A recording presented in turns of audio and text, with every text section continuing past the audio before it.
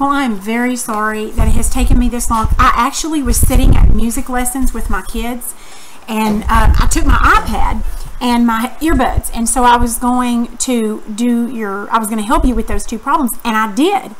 And then when I got ready to upload that this afternoon, I guess it was around, I don't know, 2:40 or 2:45, I realized there was no audio. For some strange reason, it didn't record any audio. So I didn't get to do it. So anyway, I am very sorry. I got home and then we went back to Sulphur Springs for something different, and I just got in just a few minutes ago, so I am so sorry about this. Okay, so I'm going to help you with worksheet 9.3. You said you needed help on number 5 and number 8. So these are pretty simple, so it's not going to take very much help, I think, and once I show you, you'll remember how to do it. So on number 5, it's talking about commission.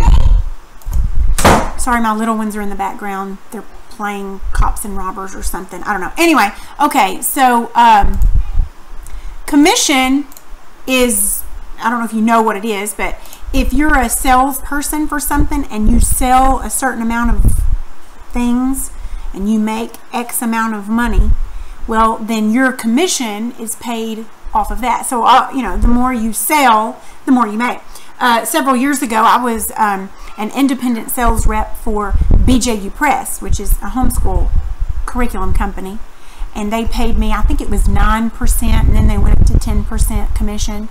So, you know, it's pretty good when you make several $1,000s sales, and then, you know, they send you a commission check. So that's what this guy's doing. So he made $12,000. That's not what he made. That's what he sold. $12,000 worth of cars, I guess. Okay.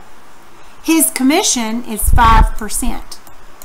Well, you can't multiply, or you can't do anything with a percent. So we need to change this to a decimal.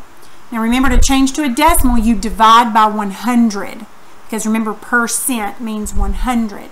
So to divide by that means that you are going to move, you know, because the decimal's here, it's understood to be there. So to get rid of this, you're going to move the decimal twice, which is the same thing as multiplying, or pardon me, as dividing by 100. So you get 0.05. Okay, that's what 5% is. So then basically you're going to take how much he sold and you're going to multiply it by his commission. Written at, oops, sorry, wrong thing. Written as, if I can erase that, his commission written as a decimal. Okay, and remember what you do is once you do all the calculations and such, when you get your final answer, you're going to go over twice, because see, this decimal is over twice. So then to make it the same, you'll start over here and go 1, 2, decimal, and that would be your answer. Okay, when you multiply. All right. So, and then the other one you said was number 8. Okay, so on number 8, it's talking about a proportion, and it says 4 out of 5. Okay, and then there were 569. Now, the reason I have it set up this way is because this is talking about the customers. This is total customers. This is how many want extended hours. So they've given you 3 numbers for a proportion. Remember, a proportion are 2 ratios that are equivalent. Okay, so they've given you 3 numbers. They've given you how many customers.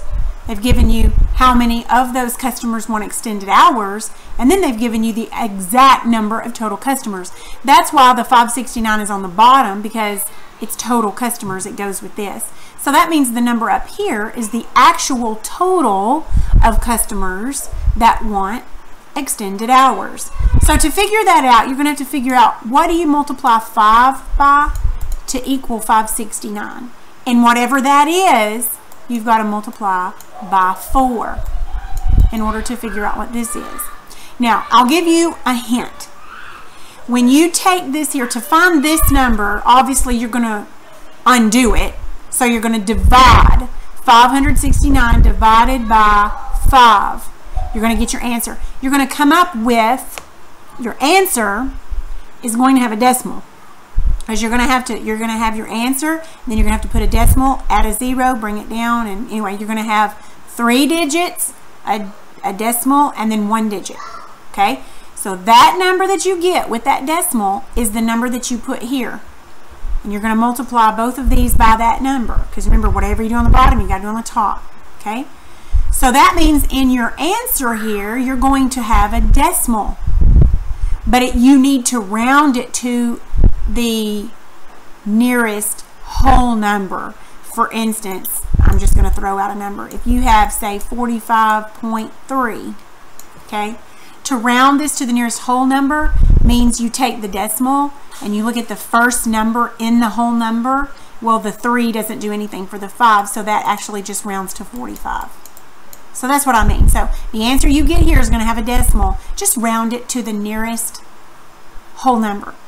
I'm going to give you one more hint, and this is a big fat hint. It's the answer.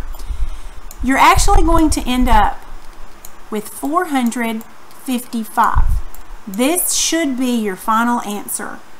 Now I'm telling you that so that you can figure out, make sure that you do it right to get that. Okay? Now, if you're still unclear, let me know. I'll be happy to go over it again. I can explain it 400 different ways if I need to. So anyway, just let me know. Otherwise, I guess that's it.